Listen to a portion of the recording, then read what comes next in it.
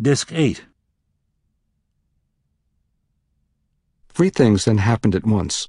The calming voice of announcer Ben Grauer started hawking hand lotion for the program's sponsor. The phone began to ring in the hallway outside my bedroom, as it never did after 9 in the evening, and Sandy exploded, addressing only the radio, but so passionately that my father was instantly roused from his living room chair. He began to shout, "You filthy liar, you lying prick!" "Whoa," said my father, rushing into the kitchen. "Not in this house. Not that language. That's enough. But how can you listen to this crap? What? Concentration camps? There are no concentration camps. Every word is a lie, bullshit, and more bullshit to get you people to tune in.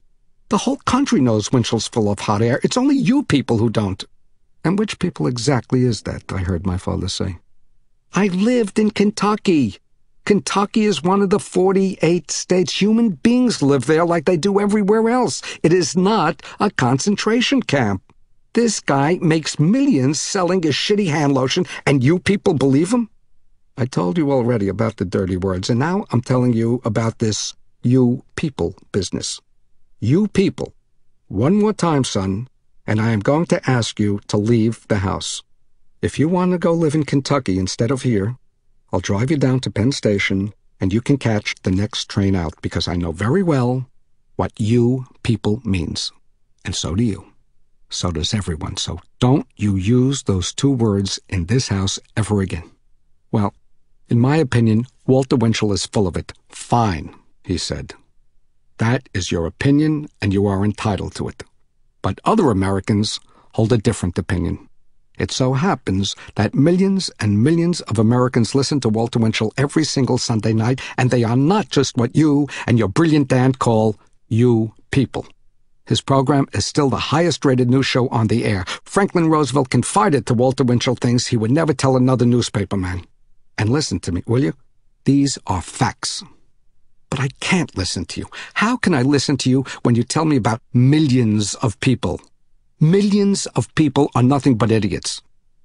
Meanwhile, my mother had answered the phone in the hall, and from my bed, I could now hear her speaking as well. "Yes," she said, "of course they had Winchell on. Yes, it was terrible. It was worse than they thought.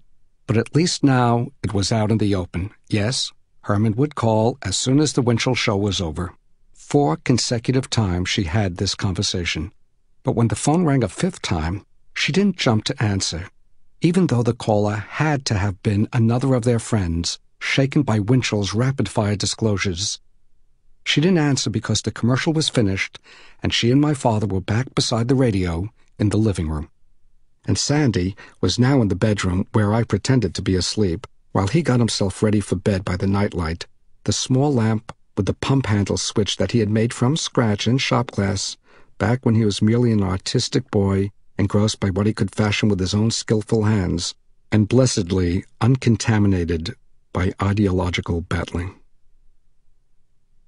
Our phone hadn't been used so incessantly so late at night since the death of my grandmother a couple of years back. It was close to 11 before my father had returned everyone's call, and another hour before my parents left the kitchen, where they'd been quietly conversing together and themselves went to bed. And it was another 2 hours after that before I could assure myself that they were sound asleep and that in the bed beside mine, my brother was no longer glaring at the ceiling, but was also asleep, and that I could safely get up without being discovered and make my way to the back door and undo the lock and slip out of the flat and pad down the stairs into the cellar and, in the dark, steer myself barefoot across the dank floor to our storage bin. There was nothing impulsive or hysterical driving me, nothing melodramatic about my decision, nothing reckless that I could see. People said afterward that they'd had no idea that beneath the 4th-grade patina of obedience and good manners, I could be such a surprisingly irresponsible, daydreaming child. But this was no shallow daydream. I wasn't playing at make-believe, and I wasn't making mischief for mischief's sake. As it turned out, the mischief-making with Axman had been valuable training, but undertaken for a purpose entirely different. I surely didn't feel as though I were rushing headlong into insanity, not even when I stood in the dark bin, removing my pajamas and stepping into Selden's pants, while at the same time mentally warding off the ghost of his father and trying not to be terrified by Alvin's empty wheelchair. I wasn't being swallowed up by anything other than the determination to resist a disaster our family and our friends could no longer elude and might not survive. Later, my parents said he didn't know what he was doing, and sleepwalking became the official explanation. But I was fully awake, and my motivation never obscured to me. All that was obscure was whether I would succeed. One of my teachers suggested that I had been suffering from delusions of grandeur, inspired by what I was learning in school about the Underground Railroad organized before the Civil War to assist the slaves in making their way north to freedom. Not so. I wasn't at all like Sandy, in whom opportunity had quickened the desire to be a boy on the grand scale, riding the crest of history. I wanted nothing to do with history. I wanted to be a boy on the smallest scale possible. I wanted to be an orphan. There was only one thing I couldn't leave behind: my stamp album.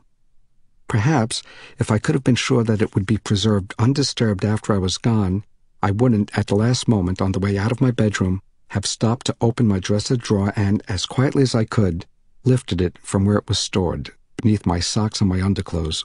But it was intolerable to think of my album ever being broken up or thrown out, or, worst of all, given away wholly intact to another boy, and so I took it under my arm, and along with it the musket-shaped letter opener I'd bought at Mount Vernon, whose beak of a bayonet I used to neatly slice open the only mail ever addressed to me, other than birthday cards, the packets of approvals, sent regularly from Boston 17, Massachusetts, by the world's largest stamp firm, H.E. Harris and Company.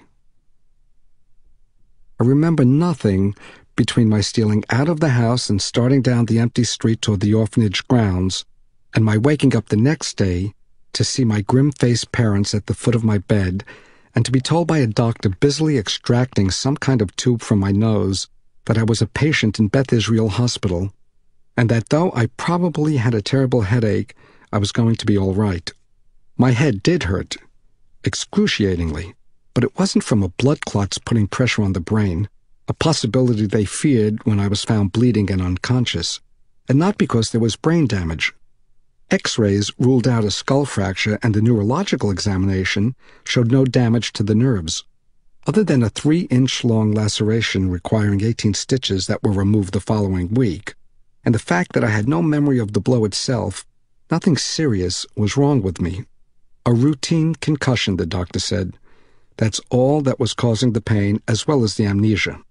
I'd probably never remember being kicked by the horse, or the series of events leading to that collision, but the doctor said that was routine too. Otherwise, my memory was intact. Luckily. He used that word several times, and it sounded like ridicule in my aching head. They kept me for observation all that day, and overnight, rousing me just about every hour to be sure I didn't slip into unconsciousness again. And the next morning, I was discharged and instructed only to go easy with physical activities for a week or two. My mother had taken off from work to be with me at the hospital, and she was there to take me home on the bus. Because my head didn't stop hurting for some 10 days, and because there was nothing to be done about it, I was kept home from school, but otherwise I was said to be fine. And fine thanks, primarily, to Selden, who from a distance had witnessed almost everything that I was unable to remember. If Selden hadn't sneaked out of bed when he had heard me coming down the back stairs, hadn't followed me in the dark along Summit Avenue and across the high school playing field to the Goldsmith Avenue side of the orphanage and through the unlatched gate and into the orphanage woods, I probably would have lain there unconscious, in his clothes, until I bled to death. Selden ran all the way back to our house, woke my parents, who immediately dialed the operator for help, and got in our car with them and directed them to the very spot where I was. It was by then close to 3 a.m. and pitch black. Kneeling beside me on the damp ground, my mother pressed a towel she brought with her against my head to staunch the bleeding, while my father covered me with an old picnic blanket that was in the trunk of the car and kept me warm until the ambulance arrived. My parents organized my rescue, but Selden Wishnow saved my life. I had, apparently, startled the 2 horses when, disoriented, I began stumbling about in the dark where the woods opened out into the farming field, and when I turned to try to escape the horses and make it back to the street through the woods, one of them reared up. I tripped and fell, and the other horse, in fleeing, nicked me with a hoof high on the back of my skull. For weeks, Selden recounted excitedly to me, and of course to the entire school, every detail of my nocturnal attempt to run away from home and be taken in by the nuns as a familyless child, in his telling savoring particularly the mishap with the work horses, as well as the fact that outdoors in the middle of the night, barefoot, and in just his pajamas, he had twice traversed the mile of abrasive terrain between the orphanage woods and our house. Unlike his mother and my parents, Selden couldn't get over the thrill of discovering that it wasn't he who had inexplicably lost his clothes, but I who had stolen them to use for my getaway. This utter improbability established as never before a value to his own existence that had previously escaped his attention.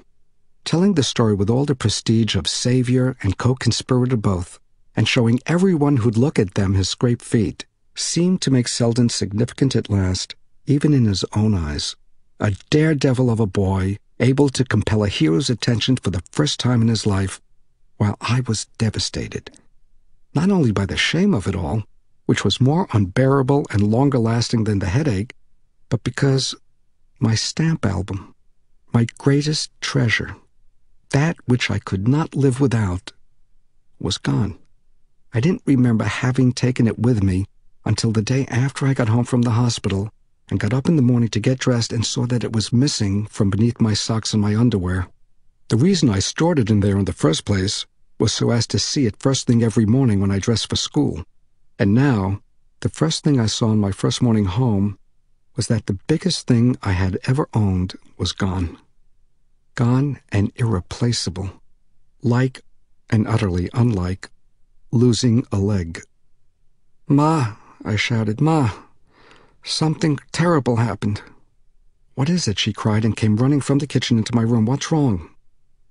She thought, of course, that I'd begun to bleed from my stitches, or that I was about to faint, or that the headache was more than I could stand. "My stamps." That's all I could say, and she was able to figure out the rest. What she did then was to go looking for them. All alone, she went into the orphanage woods and searched the ground where I'd been discovered, but she was unable to find the album anywhere. Found not so much as a single stamp. "Are you sure you had them?" she asked when she got home. Yes, they're there. They have to be there. I can't lose my stamps." But I looked and looked. I looked everywhere. But who could have taken them? Where could they be? They're mine. We've got to find them. They're my stamps. I was inconsolable. I envisioned a horde of orphans spotting the album in the woods and tearing it apart with their filthy hands. I saw them pulling out the stamps and eating them and stomping on them and flushing them by the handful down the toilet in their terrible bathroom. They hated the album because it wasn't theirs. They hated the album because nothing was theirs. Because I asked her to, my mother told neither my father nor my brother what had become of my stamps or about the money in Selden's pants. In the pocket when we found you, there were $19.50. I don't know where it came from, and I don't want to know. That episode is over and done with. I opened a savings account for you at the Howard Savings Bank. I deposited it for you there, for your future. Here, she handed me a little bank book with my name written inside it, and $19.50, the first and only item stamped in black on the deposit page. "Thank you," I said. And then she made the judgment of her second son that I believe she carried with her to her grave. "You are the strangest child," she told me. "I had no idea," she said. "I didn't begin to know." And then she handed me my letter opener, the miniaturized pewter musket from Mount Vernon. The stock was scratched and dirty, and the bayonet bent slightly out of shape. She had found it that afternoon when, unknown to me, she had raced back from work at lunch hour and returned for a second time to comb through the soil of the orphanage woods in search of the tiniest remnant of the stamp collection that had dissolved into thin air. Chapter 7. June 1942 to October 1942. The Winchell Riots. The day before I discovered that my stamps were gone, I'd learned of my father's decision to quit his job. Only minutes after I got home from the hospital on Tuesday morning, he drove up to our house and into the alley in Uncle Monty's truck with the slatted wood sides and parked it there behind Mrs. Wishnow's car, having just finished his first night of work at the Miller Street Market. From then on, Sunday night through Friday morning, he'd come home at 9-10 a.m., wash up, eat his big meal, go to bed, and be asleep by 11, and when I returned from school, I had to be careful not to slam the back door and wake him. A little before 5 in the afternoon, he'd be up and gone, because by about 6 or 7, the farmers began arriving at the market with their produce, and then anywhere from 10 p.m. to 4 in the morning, the retail grocers would be coming in to buy along with the restaurant owners and the hotel keepers and the last of the city's horse and wagon peddlers. He'd survive through the long night on the thermos of coffee and the couple of sandwiches my mother had prepared for him to take to work. On Sunday mornings, he'd visit his mother at Uncle Monty's, or Monty would bring her to the house to see us, and he'd spend the rest of Sunday sleeping, and again we'd have to be quiet so as not to disturb him. It was a hard life, especially since, on occasion, he had to drive out well before dawn to farmers in Passaic and Union counties and bring their produce in all by himself if Uncle Monty could get a better deal that way. I knew it was a hard life because when he got home in the morning, he'd have a drink. Ordinarily in our house, a bottle of Four Roses lasted for years. My mother, a caricature of a teetotaler, couldn't stand the look of a foaming glass of beer, let alone the smell of straight whiskey. And when did my father ever take a drink, other than on their anniversary or when his boss came for dinner and he served him Four Roses on the rocks? But now, he would get home from the market and, before he changed out of his dirty clothes and took a shower, he'd pour the whiskey into a shot glass, tilt back his head, and take it down in one gulp, making the face of a man who'd just bit into a light bulb. "Good," he'd say aloud. "Good." Only then could he ease up enough to eat a full meal without getting indigestion. I was dumbfounded, and not only by the abrupt decline in my father's vocational status, not only by the truck in the alleyway and the thick-soled boots on the feet of a man who had previously gone off to work in a suit and tie and polished black shoes, not only by the preposterousness of his slugging down his shot and having his dinner alone at 10 in the morning, but by my brother as well, by his unforeseen transformation. Sandy wasn't angry any longer. He wasn't contemptuous. He wasn't superior acting in any way. It was as though he, too, had taken a blow on the head, but one that, instead of bringing on amnesia, had rejuvenated the quiet, conscientious boy whose satisfactions emanated not from his being a precocious big shot full of contrary opinions, but from that strong, even current of an interior life that carried him steadily along from morning to night and that, in my eyes, had always made him genuinely superior to the other kids his age. Or perhaps it was that the passion for stardom, along with the capacity for conflict, had been spent. Perhaps he had never possessed the necessary egoism, and was secretly relieved no longer having to be publicly stupendous. Or perhaps he just never believed in what he was supposed to be promulgating. Or perhaps, while I lay unconscious in the hospital with a possibly life-threatening hematoma, my father had given him the talking to that had done the trick. Or perhaps in the wake of the crisis I'd precipitated, he was merely concealing the stupendous self behind the old Sandy, masquerading, calculating, cleverly waiting and hiding until who knew what befell us next. At any rate, for now, the shock of circumstances had steered my brother back into the family fold. And my mother was no longer a working woman. There wasn't nearly what she'd hoped to accumulate in the Montreal savings account, but enough to get us across the border and started in Canada if we should have to flee at a moment's notice. She'd left her job at Haynes, no less expeditiously than my father had jettisoned the security of his 12-year affiliation with the Metropolitan to foil the government's plans for our transfer to Kentucky and safeguard us against the anti-Semitic subterfuge that he, along with Winchell, understood Homestead 42 to be.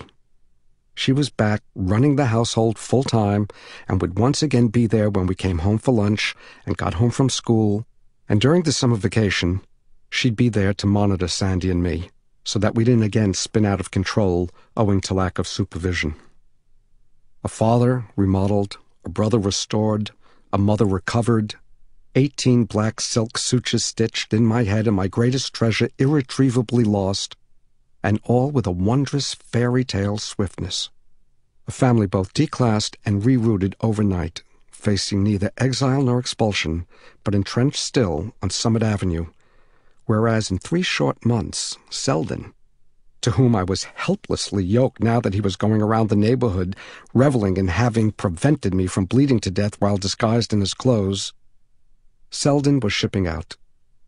As of September 1st, Selden would be off living with his mother, the only Jewish kid in Danville, Kentucky.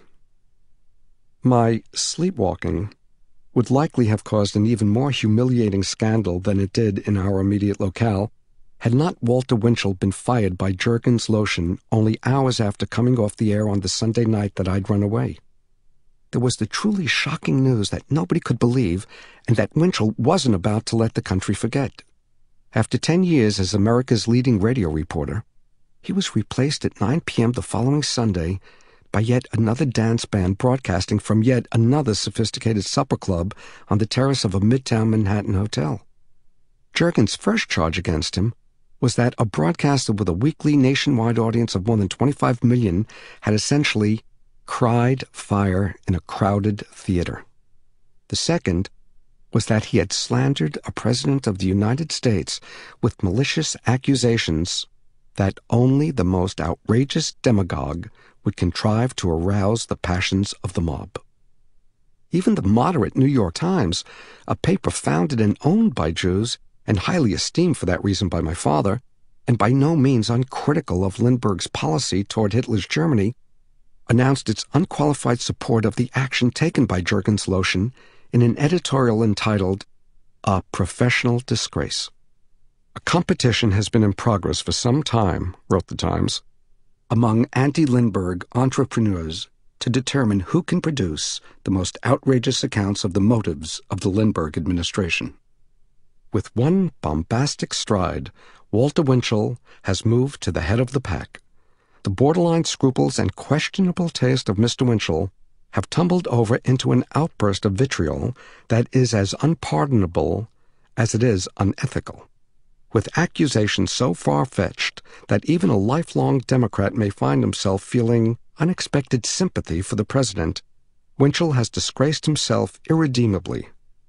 Jergens Lotion is to be commended for the speed with which it has removed him from the airwaves. Journalism, as it is practiced by the Walter Winchells of this country, is an insult as much to our enlightened citizenry as to the journalistic standards of accuracy, fairness, and responsibility, toward which Mr. Winchell, his cynical tabloid cohorts, and their money-hungry publishers have always displayed the utmost contempt.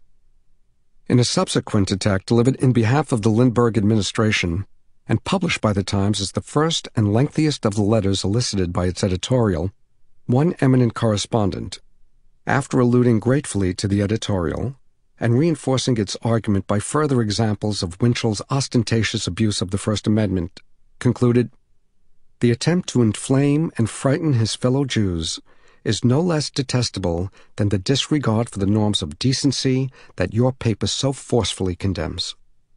Certainly, nothing is so heinous as preying upon the historical fears of a persecuted people, particularly when full participation in an open society free of oppression is precisely what the present administration is working to achieve for this same group through the efforts of the Office of American Absorption." For Walter Winchell to characterize Homestead 42, a program designed to broaden and enrich the involvement of America's proud Jewish citizens in the national life, as a fascistic strategy to isolate Jews and exclude them from the national life, is the height of journalistic recklessness and an illustration of the big lie technique, that is today the greatest threat to democratic freedom everywhere. The letter was signed Rabbi Lionel Bengelsdorf, Director, Office of American Absorption, Department of the Interior, Washington, D.C.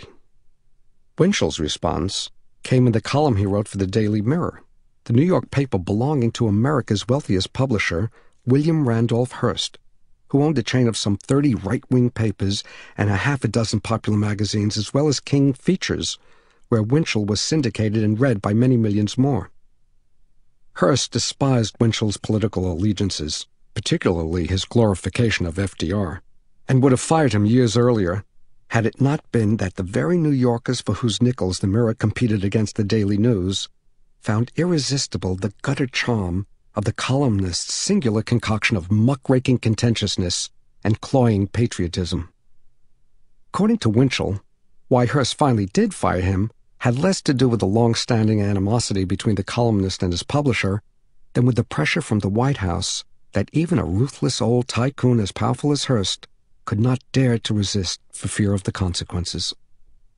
The Lindbergh fascists, so began the characteristically brazen, unregenerate Winchell column, published just days after he lost his radio contract, have openly begun their Nazi assault on freedom of expression. Today, Winchell's the enemy to be silenced. Winchell, the warmonger, the liar, the alarmist, the commie, the kike. Today, yours truly, tomorrow, every newscaster and reporter who dares to tell the truth about the fascist plot to destroy American democracy. Honorary Aryans, like the rabid rabbi, Lionel B., and the snooty Park Avenue proprietors of the gutless New York Times, aren't the first ultra-civilized Jewish quislings to grovel before an anti-Semitic master because they're just too refined to fight like Winchell. And they won't be the last.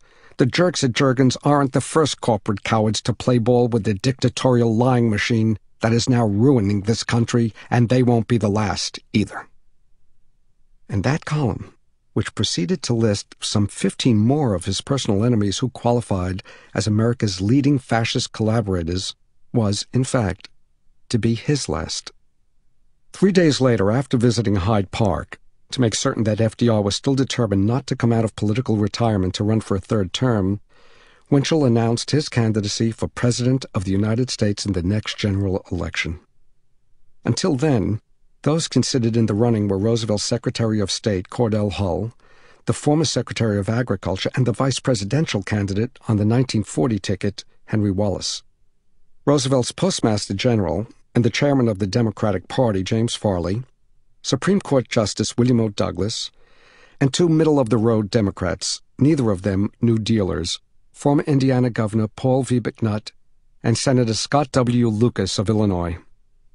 There was also an unconfirmed report, circulated and perhaps originated by Winchell, back when he was still making $800,000 a year circulating unconfirmed reports, that should the convention wind up deadlocked, as could easily happen with so unexciting a slate of candidates, Eleanor Roosevelt, a forceful political and diplomatic presence during her husband's 2 terms, and still a popular figure whose blend of outspokenness and aristocratic reserve had gained her an enormous following among the party's liberal constituency, as well as numerous mocking enemies in the right-wing press, would appear on the convention floor the way Lindbergh did at the 1940 Republican Convention and sweep the nomination by acclamation.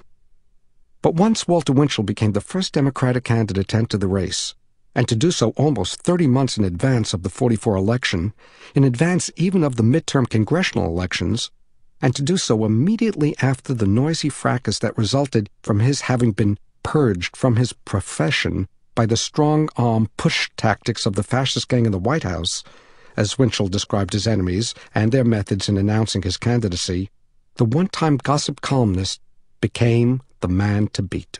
The only Democrat with a name known to everyone and audacious enough to assault with ferocity an incumbent as beloved as Lindy. Republican leaders didn't deign to take Winchell seriously, assuming either that the irrepressible performer was putting on a self-glorifying sideshow to sucker funds out of a handful of rich die-hard Democrats, or that he was a flamboyant stalking horse for FDR. or perhaps for Roosevelt's ambitious wife, at once stirring up and measuring whatever underground anti-Lindbergh sentiment might possibly exist in a nation where polls showed that Lindbergh continued to be supported by a record 80 to 90% of every classification and category of voter except the Jews. Winchell, in short, was the candidate of the Jews, and himself a Jew of the coarsest type, in no way resembling the inner circle of well-bred, dignified Jewish Democrats like Roosevelt's wealthy financier friend Bernard Baruch, or the banker and New York governor Herbert Lehman, or the recently retired Supreme Court Justice Louis Brandeis. And as if being a Jew of no background, who embodied just about every vulgar trait that made Jews less than welcome in the better strata of American social and business society, weren't enough to render him an irrelevant impertinence on the political scene anywhere other than the heavily Jewish precincts of New York City, there was his reputation as an adulterous philanderer, with a penchant for seducing long-legged showgirls in his profligate nightlife among the loose-living Hollywood and Broadway celebrities who drank to all hours at New York's Star Club, to make him anathema to the straight-laced multitude. His candidacy was a joke, and the Republicans treated it as nothing more.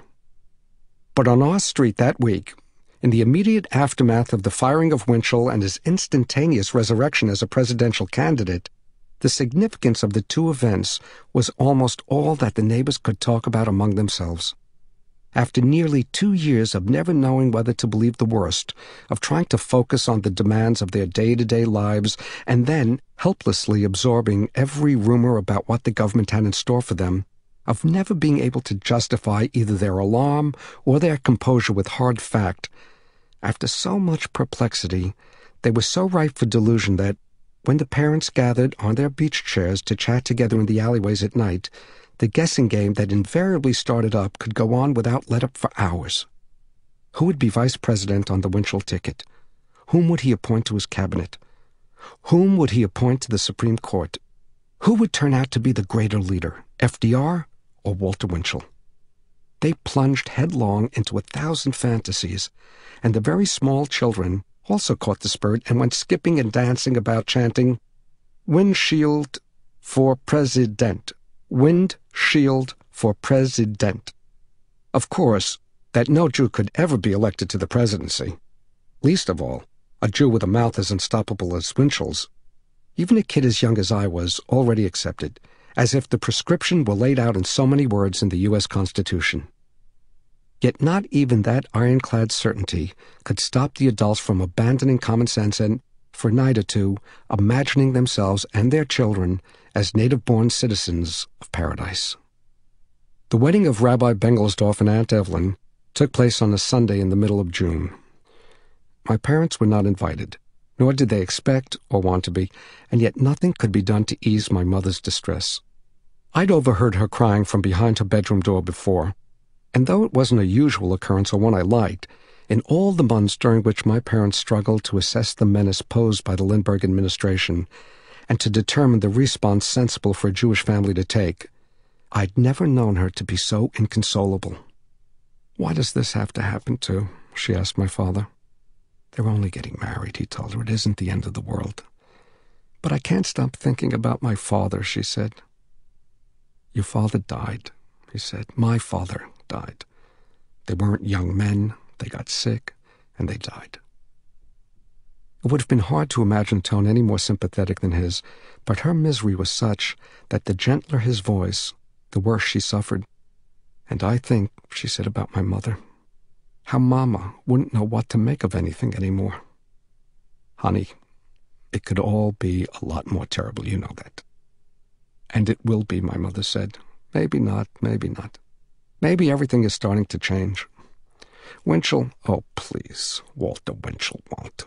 "Shh, shh," he said to her, "the little one." And so I understood that Walter Winchell wasn't, in fact, the candidate of the Jews.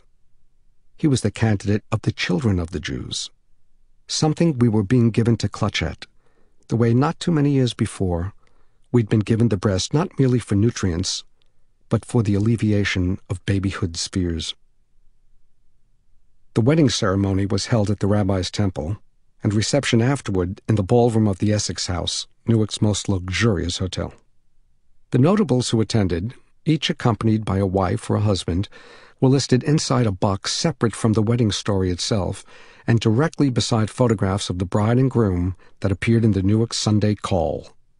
The list was surprisingly long and impressive, and I present it here to explain why I, for one, had to wonder if my parents and their metropolitan friends weren't completely out of touch with reality to imagine that any harm could befall them because of a government program being administered by a luminary of the stature of Rabbi Benkelsdorf. To begin with, there were Jews in abundance at the wedding ceremony, among them family and friends, congregants from Rabbi Benkelsdorf's temple, admirers and colleagues from around New Jersey, and others who had traveled from all over the country to be present. And many Christians were there as well. And, according to the article in the Sunday Call, which took up 1.5 of the 2 society pages that day, among the several invited guests unable to attend, but who sent their best wishes through Western Union, was the wife of the president, the First Lady Anne Morrow Lindbergh, identified as a close friend of the rabbi's, a fellow New Jerseyite and a fellow poet, with whom he shared cultural and intellectual interests, and who met with him frequently over afternoon tea for a White House tete-a-tete to discuss philosophy, literature, religion, and ethics. Representing the city were the 2 highest-ranking Jews ever in Newark's government, the 2-term ex-mayor, Meyer Ellenstein, and the city clerk, Harry S. Reichenstein, and 5 of the slew of Irishmen currently most prominent in the city: the Director of Public Safety, the Director of the Department of Revenue and Finance, the Director of Parks and Public Property, the city's Chief Engineer, and the Corporation Counsel. Newark's federal postmaster was there, and the head librarian of the Newark Public Library, as well as the president of the library's Board of Trustees. Among the distinguished educators attending the wedding were the president of the University of Newark, the president of Newark College of Engineering, the superintendent of schools, and the headmaster of St. Benedict's Prep, and an array of distinguished clergymen, Protestant, Catholic, and Jewish, were also among those present. From the First Baptist Petty Memorial Church, the city's largest Negro congregation, there was the Reverend George E. Dawkins. From Trinity Cathedral, Reverend Arthur Dumper. From Grace Episcopal Church, Reverend Charles L. Gumpf. From St. Nicholas Greek Orthodox Church on High Street, Reverend George E. Spiridakis. And from St. Patrick's Cathedral, the Very Reverend John Delaney. Absent, and glaringly so to my parents, though nowhere alluded to in the newspaper story, was Rabbi Benkelsdorf's antagonist, and the foremost of Newark's rabbis, Joachim Prinz of Congregation B'nai Abraham. Before Rabbi Benkelsdorf's rise to national prominence, Rabbi Prinz's authority among Jews throughout the city, in the wider Jewish community, and among scholars and theologians of every religion, had far exceeded his elder colleagues, and it was he alone of the conservative rabbis leading the city's 3 wealthiest congregations who had never flinched in his opposition to Lindbergh. The other 2, Charles L. Hoffman of Oheb Shalom and Solomon Foster of B'nai Jeshurun, were in attendance, however, and Rabbi Foster presided over the wedding ceremony. Present as well were the presidents of Newark's 4 major banks, the presidents of 2 of its largest insurance companies, the president of its biggest architecture firm, the 2 founding partners of its most prestigious law firm, the president of the Newark Athletic Club, the owner of 3 of the big downtown movie houses, the president of the Chamber of Commerce, the president of New Jersey Bell Telephone, the editors-in-chief of the 2 daily papers, and the president of P. Ballantine, Newark's most famous brewery. From the Essex County government, there was the supervisor of the Board of Freeholders and 3 members of the board. And from the New Jersey Judiciary were the Vice Chancellor of the Court of Chancery and an Associate Justice from the State Supreme Court. From the State Assembly, there was the Majority Speaker and 3 of the 4 Assemblymen from Essex County, and from the State Senate, a representative from Essex County. The ranking state official was a Jew, Attorney General David T. Willents, who had successfully led the prosecution of Bruno Hauptmann. But the state official whose presence most impressed me was Abe J. Green, another Jew, but more importantly, New Jersey's boxing commissioner. One of Jersey's 2 U.S. senators was there, the Republican W. Warren Barber, as was our Congressman Robert W. Keene. From the District Court of the United States for the District of New Jersey, there was a circuit judge, 2 district judges, and the district attorney, whose name I recognized from listening to Gangbusters, John J. Quinn. A number of close associates of the rabbi at the national headquarters of the OAA and several officials representing the Department of the Interior had come up from Washington, and though there was nobody at the wedding from the very highest echelons of the federal government, there was an eloquent proxy representing no less a personage than the President himself. The telegram from the First Lady that was read aloud by Rabbi Foster at the reception, after which reading, the wedding guests rose spontaneously to applaud the First Lady's sentiments and were then asked by the groom to remain standing and to join with him and his bride in singing the national anthem. The lengthy text of the telegram was carried in full by the Sunday call. It went as follows. My dear Rabbi Bengelsdorf and Evelyn, my husband and I send you our heartfelt best wishes, and we join in wishing you the most blissful happiness. We were delighted to have an opportunity to meet Evelyn at the White House State Dinner for the German Foreign Minister. She is an enchanting, energetic young woman, clearly a most worthy and upright person, and it took no more than the few moments I spent chatting with her for me to recognize the gifts of personality and intellect that won her the devotion of a man as extraordinary as Lionel Bengelsdorf. I recall today the splendidly succinct lines of poetry my meeting with Evelyn brought to mind that evening. The poet is Elizabeth Barrett Browning, and the words with which she begins the 14th of her sonnets from the Portuguese embody just such womanly wisdom as I saw emanating from Evelyn's astonishingly dark and beautiful eyes. If thou must love me, wrote Mrs. Browning, let it be for naught, except for love's sake only. Rabbi Bengelsdorf, you have been more than a friend since we met here in the White House after the ceremony establishing the Office of American Absorption. Since your moving to Washington to become OAA director, you have been an invaluable mentor. Our engrossing conversations, along with the enlightening books you have generously given me to read, have taught me much, not just about the Jewish faith, but about the tribulations of the Jewish people and the sources of the great spiritual strength which has been the mainspring of their survival for 3,000 years. I am all the richer for having discovered through you how profoundly rooted my own religious heritage is in yours. Our greatest mission as Americans is to live in harmony and brotherhood as a united people. I know from the excellent work you are both doing for the OAA how dedicated the two of you are to helping us achieve this precious goal. Of the many blessings bestowed upon our nation by God, none is more valuable than our having among us citizens like yourselves, proud, vital champions of an indomitable race whose ancient concepts of justice and freedom have sustained our American democracy since 1776. With every best wish, Anne Morrow Lindbergh. The second time the FBI entered our lives, it was my father who was under surveillance. The same agent who'd stopped to question me about Alvin on the day that Mr. Wishnow hanged himself, and who'd questioned Sandy on the bus, my mother at the store, and my father at the office, showed up at the produce market and hung around the diner where the men would go to eat and get coffee in the middle of the night, and behaving as he'd done when Alvin began working for Uncle Monty, started asking around now about Alvin's Uncle Herman, and what he was saying to people about America and our president. Word got back to Uncle Monty through one of Longie's Wilman's henchmen, who passed on to Uncle Monty what Agent McCorkle had reported to him, namely, that after having housed and fed a trader who fought for a foreign country, my father had now quit a good job with Metropolitan Life rather than participate in a government program designed to unify and strengthen the American people. Uncle Monty told Longie's guy that his brother was a poor schnook with no education who had 2 kids and a wife to support and couldn't do much harm to America by schlepping produce crates 6 nights a week. And Longie's guy listened sympathetically, according to Uncle Monty, who, with none of the decorum ordinarily practiced in our house, told us the whole story in our kitchen one Saturday afternoon, and still, the guy says to me, "Your brother's got to go." So I told him this is all bullshit. Tell Longy this is all part of the bullshit against Jews. And the guy is himself a Jew, Niggy Apfelbaum. But what I say does not make a dent.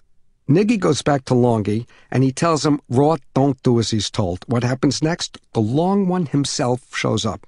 Right there in my stinky little office and wearing a silk handmade suit.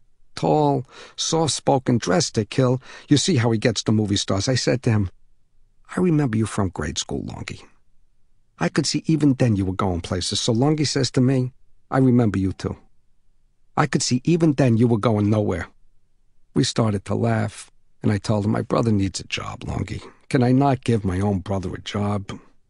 And can I not have the FBI snooping around, he asked me. I know all this, I say. And didn't I get rid of my nephew Alvin because of the FBI? But with my own brother, it's not the same, is it? Look, I tell him, 24 hours and I'll fix everything. If I can't, Herman goes. So I wait till after we close up the next morning, and I walk over to Sammy Eagles, and sitting at the bar is the Mick Schmagegi from the FBI. Let me buy you a breakfast, I tell him. And I order him a Boilermaker, and I sit down next to him and say, what do you got against the Jews, McCorkle? Nothing, he says. Then why are you after my brother like this? What did he do to anybody? Look, if I had something against Jews, would I be sitting here in Eagles? Would Sammy Eagle be my friend if I did? He calls down the bar for Eagle to come over. Tell him, McCorkle says, do I have anything against Jews? Not that I know, Eagle says. When your boy had the bar mitzvah, didn't I come and give him a tie clasp? He still wears it, Eagle tells me. See, McCorkle says, I'm just doing my job, the way Sammy does his and you do yours. And that's all my brother is doing, I tell him. Fine, good. So don't say I'm against the Jews. My error, I tell him. I apologize. And meantime, I slip him the envelope, the little brown envelope, and that's that. Here my uncle turned to me and said, I understand you're a horse thief. I understand you stole a horse from the church. Smart boy, let me see. I leaned over and showed him where the horse's hoof had opened up my head.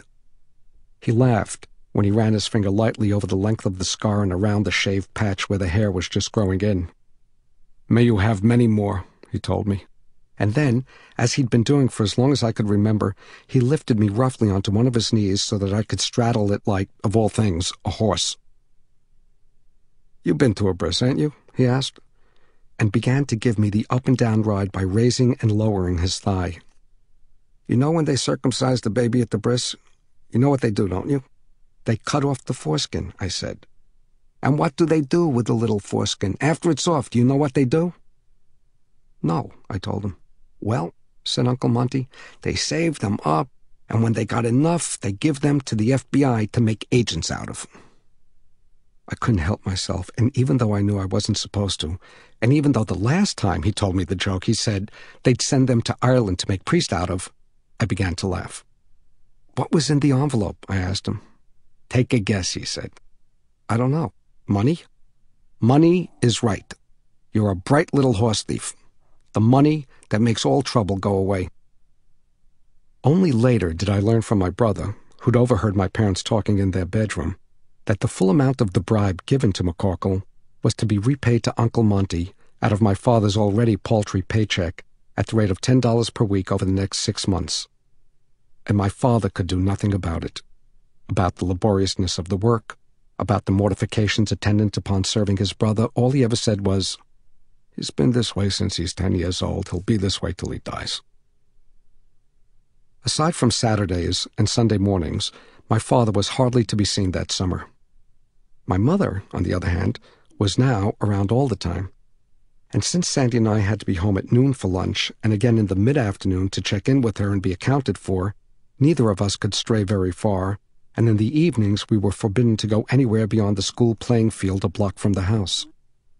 Either my mother was keeping a very strict vigil over herself, or she'd managed temporarily to make peace with all her chagrin, because though my father had taken a steep pay cut and the household budget required some difficult trimming, she showed no disabling signs of the improbability she confronted over the past year.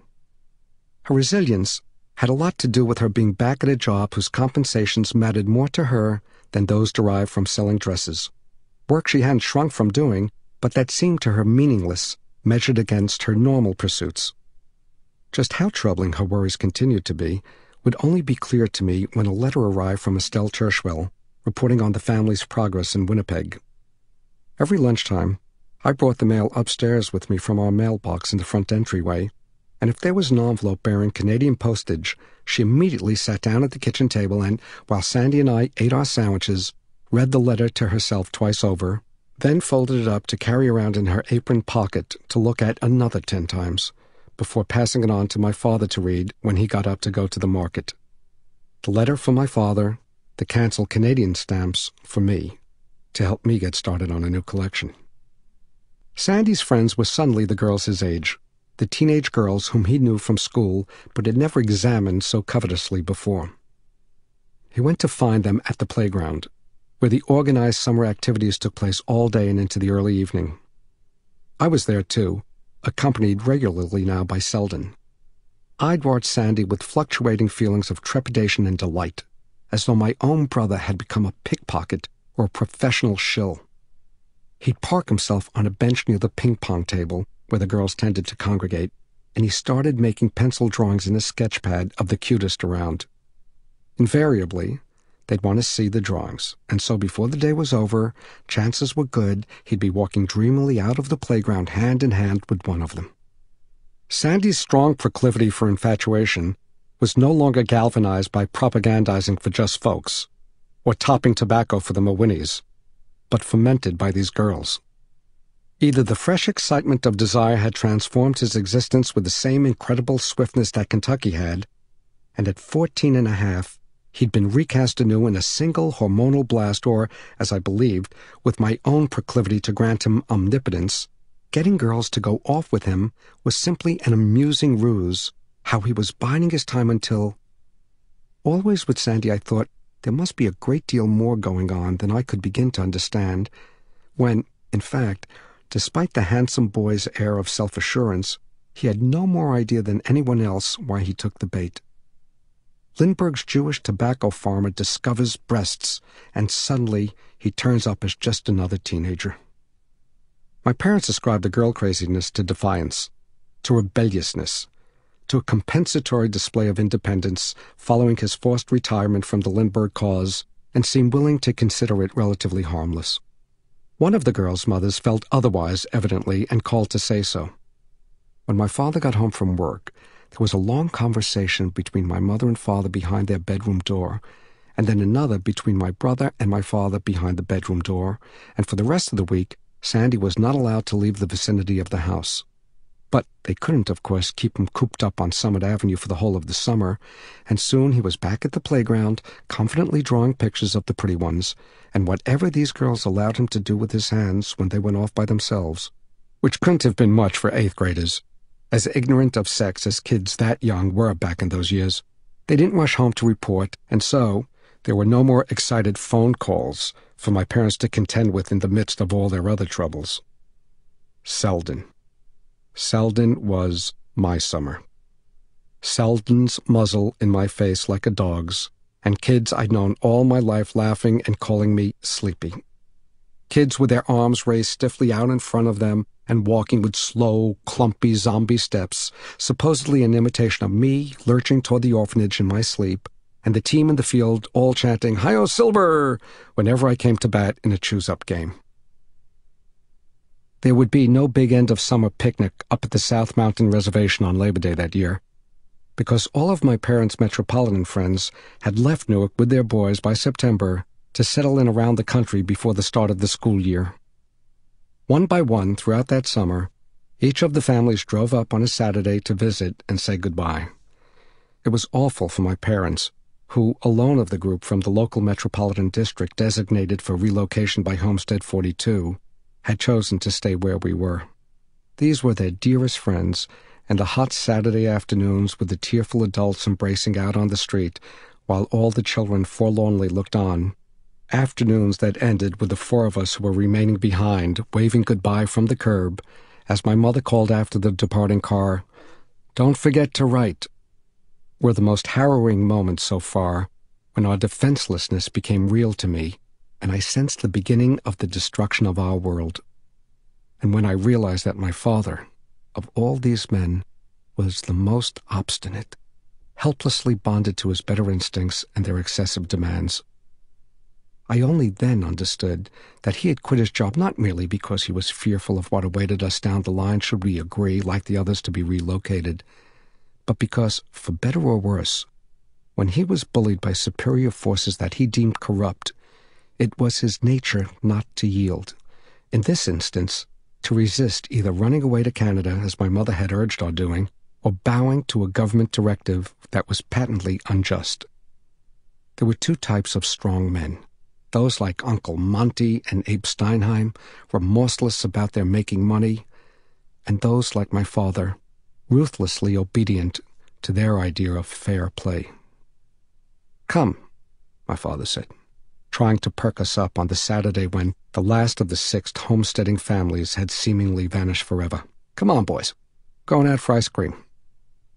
The 4 of us walked down Chancellor to the drugstore, where the pharmacist was one of his oldest insurance customers, and where in summertime it was generally more pleasant than it was out on the street, what with the awnings unfurled to prevent the sun's rays from piercing the plate glass window, and the paddle blades of the 3 ceiling fans creaking softly as they revolved overhead. We slipped into a booth and ordered sundaes, and though my mother could not bring herself to eat despite my father's prompting, she was able eventually to stop the tears from running down her face.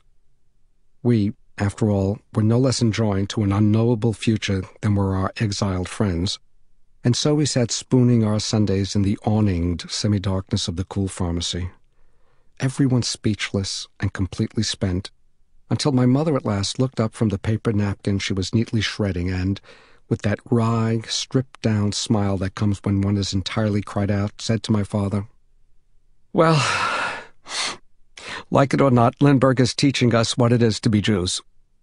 Then she added, "We only think we're Americans." "Nonsense. No," my father replied. "They think we only think we're Americans. It's not up for discussion, Bess. It's not up for negotiation. These people are not understanding that I take this for granted, goddammit. Others. He dares to call us others. He's the other. The one who looks most American, and he's the one who's least American. The man is unfit. He shouldn't be there. He shouldn't be there, and it's as simple as that." For me, the hardest departure to stomach was Selden's. Of course, I was delighted to see him go.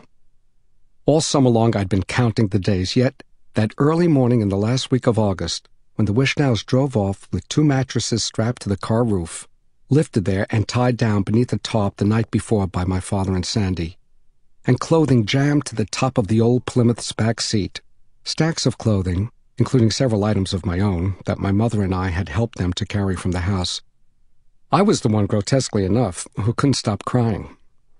I was remembering an afternoon when Selden and I were just 6 years old, and Mr. Wishnow was alive and seemingly well and still working every day for the Metropolitan, and Mrs. Wishnow was still a housewife like my mother, absorbed by her family's everyday needs and, even on occasion, looking after me if my mother had to be off doing her PTA work and Sandy wasn't around and I was home by myself after school. I was remembering the generic maternalism that she shared with my mother, the succoring warmth I wallowed in as a matter of course, and that I experienced so strikingly on the afternoon that I got stuck in their bathroom and couldn't get out. I was remembering how kind she'd been to me while I repeatedly tried and failed to open the door, spontaneously caring for me as though, regardless of differences in appearance and temperament and immediate circumstance, the 4 of us, Selden and Selma, Philip and Bess, were all one and the same. I was remembering Mrs. Wishnow when what was uppermost in her mind was what was uppermost in my mother's mind, back when she was just another watchful member of the local matriarchy whose overriding task was to establish a domestic way of life for the next generation. I was remembering Mrs. Wishnow unperturbed when her fists weren't clenched and her face full of pain. It was a small bathroom, exactly like ours, quite confining, the door next to a toilet and the toilet abutting a sink and a bathtub squeezed in beside that. I pulled on the door, but it didn't open. At home, I would have just closed it behind me, but at the Wishnows, I locked it, something I'd never done before in my life. I locked it, and I peed, and I flushed, and I washed my hands, and, because I didn't want to touch their towel, wiped them dry on the back of the legs of my corduroys. Everything was fine, and then I went to exit the bathroom, and I couldn't undo the lock above the doorknob. I could turn it a little ways, but then it would catch and stop. I didn't bang on the door or rattle the doorknob. I just kept trying to turn the lock as quietly as I could, but it wouldn't go, and so I sat back down on the toilet, and I thought that maybe it would somehow work itself out. I sat there for a while, but then I got lonesome, and I stood up and tried the lock again. It still wouldn't uncatch, and I started to knock lightly on the door, and Mrs. Wishnow came and said, "Oh, the lock on the door does that sometimes. You have to turn it like this." She explained how to do it, but I still couldn't get it open, and so very calmly she said, "No, Philip, while you're turning it, you have to pull it back." And though I tried to do as she told me, it still didn't work. "Dear," she said, "turn and back simultaneously. Turn and back at the same time." "Which way is back?" I said. "Back towards the wall." "Oh, the wall. Okay," I said, but I couldn't get it right no matter what I did. "It won't work," I said, and I began to sweat, and then I heard Selden. "Philip? It's Selden. Why did you lock it? We weren't going to come in." "I didn't say you were," I said. "Then why did you lock it?" "I don't know," I said. "Do you think we should call the fire department, Mom? They can get him out with a ladder." No, Mrs. Wishnow said. "Come on, Philip," Selden said. "It's not that hard." "But it is. It's stuck." "How's he going to get out, Ma?" "Selden, be still." "Philip?" "Yes, are you all right?" "Well, it's hot in here. It's getting hot." "Take a glass of cold water, dear. There's a glass in the medicine cabinet. Take a glass of water and slowly drink it, and you'll be fine." "Okay." But the glass had something slimy at the bottom, and though I took it out, I only pretended to drink from it and drank instead from my cupped hands. "Ma," Selden said, "what's he doing wrong?" "Philip, what are you doing wrong?" "How do I know?" I said. "Mrs. Wishnow? Mrs. Wishnow?" "Yes, dear." "It's getting too hot in here. I'm really starting to sweat." "Then open the window. Open the little window in the shower. Are you tall enough to do that?" "I think so." I took off my shoes and stepped into the shower in just my socks, and standing on my tiptoes, I was able to reach the window, a smallish window of pebbled glass that looked onto the alleyway. But when I tried to open it, it was stuck too. "It won't go," I said. "Bang it a little, dear. Bang the frame at the bottom, but not too hard, and I'm sure it will open." I did as she told me, but couldn't get it to budge. By now, my shirt was saturated with sweat, and so I angled myself to be able to give the window a good, strong shove upwards, but in turning, I must have struck the shower handle with my elbow because suddenly the water was on. "Oh, no," I said, and ice-cold water was pouring over my head and down the back of my shirt, and I jumped out of the shower and onto the tile floor. "What happened, dear?" "The shower started." "How?" Selden said. "How could the shower start?" "I don't know." "Are you very wet?" she asked me. "Sort of." "Get a towel," she told me. "Get a towel out of the closet. The towels are in the closet." We had the same narrow little bathroom closet directly upstairs over the Wishnow's bathroom closet, and we used it for towels too, but when I went to open theirs, I couldn't. The door was stuck. I yanked, but it wouldn't open. "What is it now, Philip?" "Nothing." I couldn't tell her. "Did you take a towel?" "Yes." "Then dry yourself off, and you must stay calm. There's nothing to worry about." "I am calm." Sit down and dry yourself off." I was soaking wet, and now the floor was getting wet, and I sat on the toilet seat, and that's when I saw a bathroom for what it is, the upper end of a sewer. And that's when I felt the tears begin to well up. "Don't worry," Selden called into me. "Your mother and father will be home soon." "But how will I get out?" And all at once the door was open, and there was Selden, and behind him his mother. "How do you do that?" I said. "I opened the door," he said. "But how?" He shrugged. I just pushed. It was open all the time." And that was when I began to bawl, and Mrs. Wishnow took me in her arms and said, "That's okay. Things like this happen. They can happen to anyone." "It was open, Ma," Selden said to her. "Shh," she told him. "Shh. Doesn't matter." And then she came into the bathroom and turned off the cold water, which was still streaming into the tub. And without any problem, she opened the closet door and took out a fresh towel and began to dry my hair and my face and my neck, all the while gently telling me that it didn't matter and that these things happened to people all the time. But that was long before everything else went wrong. The congressional campaign began at 8 a.m. the Tuesday after Labor Day, with Walter Winchell up on a soapbox at Broadway and 42nd Street, the celebrated crossroads where he'd announced his presidential candidacy from atop the very same genuine wooden soapbox, and looking in broad daylight, exactly as press photos pictured him broadcasting from the NBC studio Sunday nights at 9, jacketless, in his shirt sleeves, with the cuffs rolled up and his tie yanked down and pushed back from his forehead, the hard-boiled newsman's fedora. Within only minutes, some half-dozen mounted New York City policemen were already needed to divert traffic away from the eager stream of working people charging onto the street to hear and see him in the flesh. And once word spread that the orator with the bullhorn wasn't just another Bible bore prophesying doom for sinful America, but the Store Club habitué, only recently the country's most influential radio broadcaster and the city's most nefarious tabloid journalist, the number of onlookers grew from the hundreds to the thousands. Nearly 10,000 people all told, said the papers, up from the subways and emptying out of the buses drawn by the maverick and his immoderation. The broadcasting cowards, he told them, and the billionaire publishing hooligans controlled from the White House by the Lindbergh gang say Winchell was canned for crying fire in a crowded theater. Mr. and Mrs. New York City, the word wasn't fire, it was fascism, Winchell cried, and it still is. Fascism. Fascism. And I will continue crying fascism to every crowd of Americans I can find until Herr Lindbergh's pro-Hitler party of treason is driven from the Congress on Election Day. The Hitlerites can take away my radio microphone, and they've done just that, as you know. They can take away my newspaper column, and they have done that, as you know. And when, God forbid, America goes fascist, Lindbergh's stormtroopers can lock me away in a concentration camp to shut me up, and they will do that too, as you know.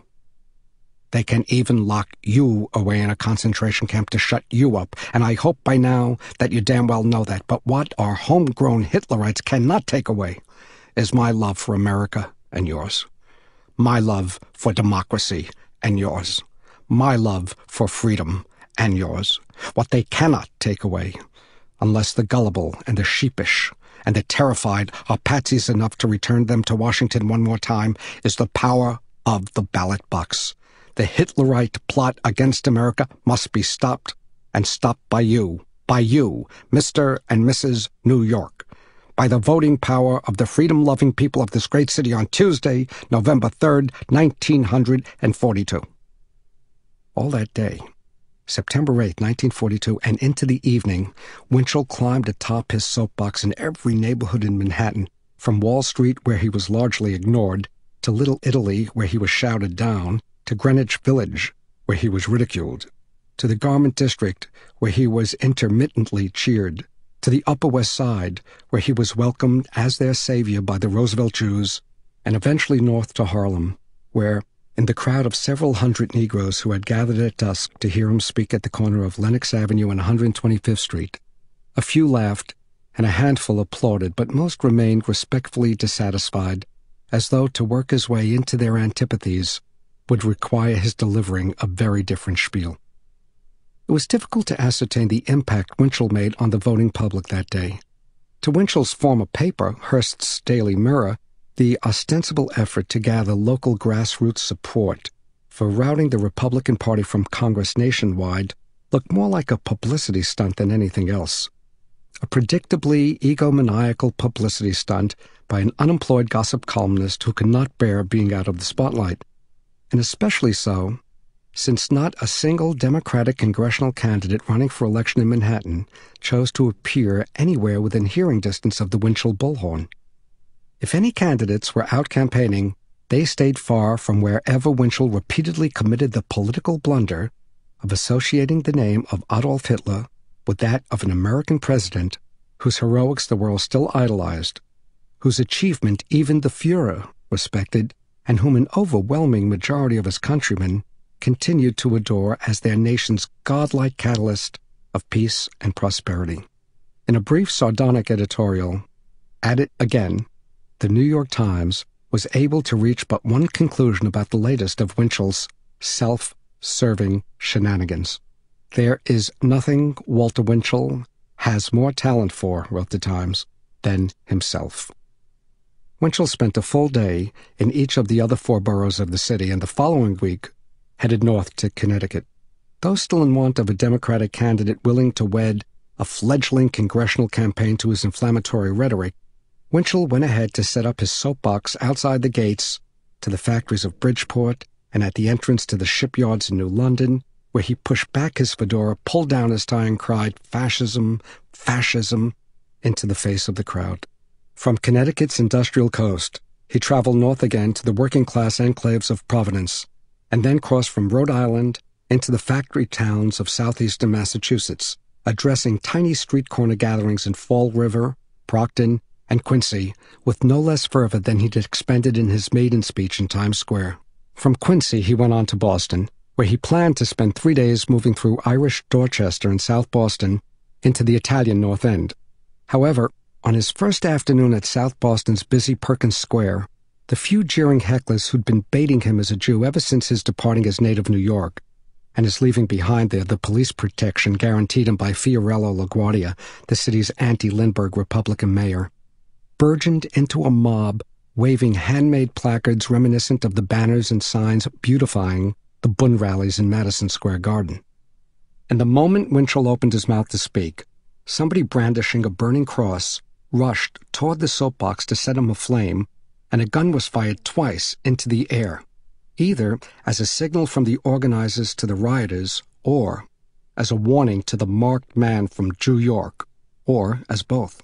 There, in the old brick cityscape of little family-run shops and streetcars and shade trees and small houses, each topped, back then before TV, only by the appendage of a towering chimney, in the Boston where the Depression had never ended, amid the storefronts sacred to the American Main Street, the ice cream parlor, the barber shop, the pharmacy, and just up the way from the dark, spiky outline of St. Augustine's Church, thugs with clubs surged forward screaming, "Kill him!"